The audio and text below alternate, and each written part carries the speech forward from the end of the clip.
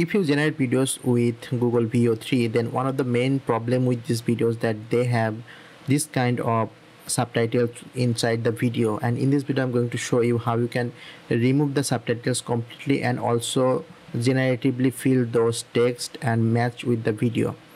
So for this tutorial we will be going to use CapCut, and I'm going to show you, and I have tested many tools but I feel that CapCut is the best way. So I'm just going to open this video inside CapCut. So as you can see, this is our video.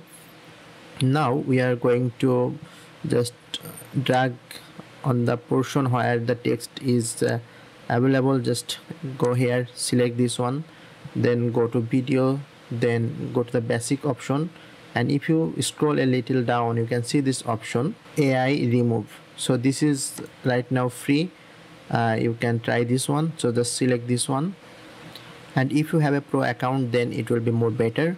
So now you can see we have generated this tool is ready to use.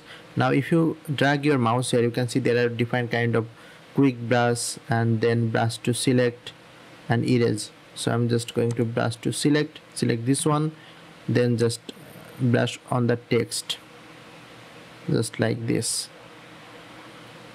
So as you can see it's selected now. Now what we will do, we'll just click on this remove option. So just go here and click on remove. So now you can see the AI removal is completed. Now the text have perfectly gone, and if I just slide this bar, you can see from all the video the text have been removed. You can see there is no more subtitles anywhere and no more captions. So I find this tool really helpful to remove this kind of captions from your VEO3 videos. If you learned something new, please hit the subscribe button, and I'll be sharing more cool tips for VEO3. So thank you so much. I will see you guys on next video.